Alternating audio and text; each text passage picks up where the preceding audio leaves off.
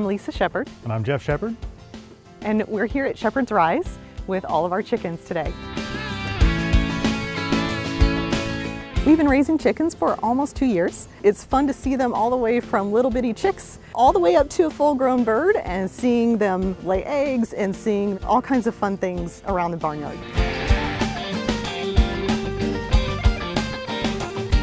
One of the biggest reasons that I decided to raise chickens is for the eggs, but we also wanted to have that experience of knowing where our food comes from, both chicken meat and eggs. We chose the Rhode Island Red because it's a dual-purpose breed. Others are good for meat, others are good for eggs, but this is good for both.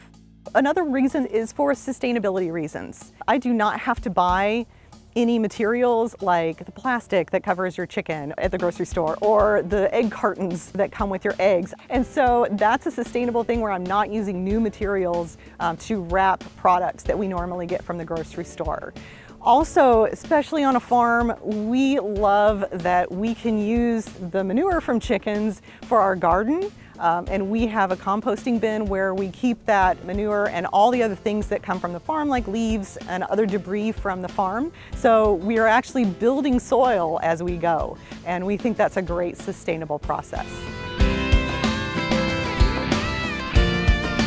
So for people who would like to start raising chickens, I would say the easiest part is to actually get the chicks. It's so easy to go to a farm store and pick up those chicks, but my best advice for people who are interested is to do a lot of reading first. They're going to need food and water and shelter, and that's really important to make those decisions ahead of time of what they will have.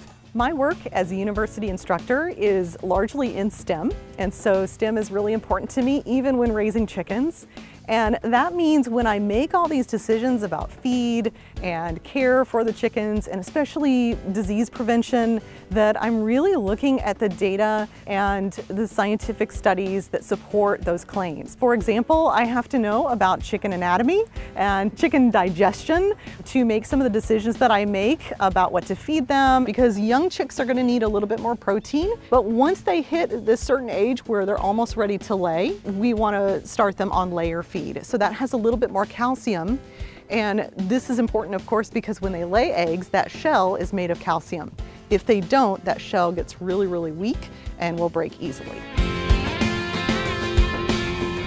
When we want chicks, we actually put them in the incubator. Our incubation period is usually around 21 to 23 days. Eggs are kind of particular. They need a certain temperature and they need a certain humidity and they need to be turned several times a day. So this is kind of a lot that goes on, and we want to make sure that we get the best hatch rate from our eggs. Chicks are a little bit particular as well. They need a heat lamp when they hatch. Instead of looking at a particular temperature, we monitor the chicks' behavior because we can see if they're too hot or too cold just by their behavior. So it's a lot of looking and observing behavior. For those who want to participate in programs to raise chickens, I would say probably late elementary or early middle school is a great time to start. But I think everybody should know where their food comes from. So when we purchased the farm, there was already the barn here, and clearly there had been chickens already housed in it. But the internal structure was a little bit different than what we wanted, so we did a little bit of rearranging. There was not an external space for a chicken run, and so we constructed that based on some of the bigger, broader picture of where we wanted other things on the farm. This location for the run seemed the most natural because of some of the features that were already here. There's a telephone pole that kind of creates one sidewall, and there's an old clothesline pole that was there, and it seemed a natural fit to just have the fence align with that.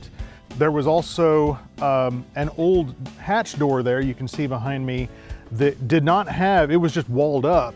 So we opened that up, installed a door on it that enabled the chickens to come in and come out through the day. The chicken wire obviously is a must because you don't want it to be a wide aperture where chickens can get through or other predators can get in.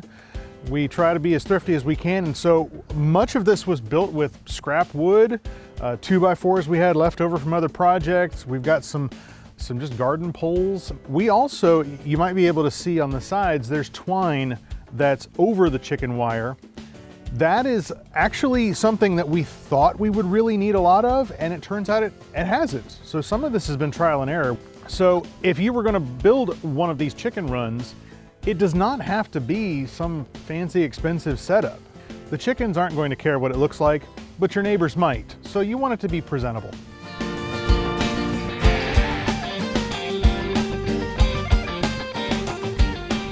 So this is one of our green band girls. We have a green band on her leg, and that indicates that she's one of the ones that was born and raised here. We didn't purchase her from somewhere else. She was fertilized here in the chicken run. So this is their coop. They have a roost here. There's their feeder. And for the laying hens, we use pellets. We find that the pellets, they waste less with the pellets than with crumble. Crumble is just these, but they're broken up into really small parts. And a waterer. Chickens actually drink a fair bit, like most animals do. Thank you so much for joining us at Shepherd's Rise, and we hope you have a STEMsational experience raising your chickens.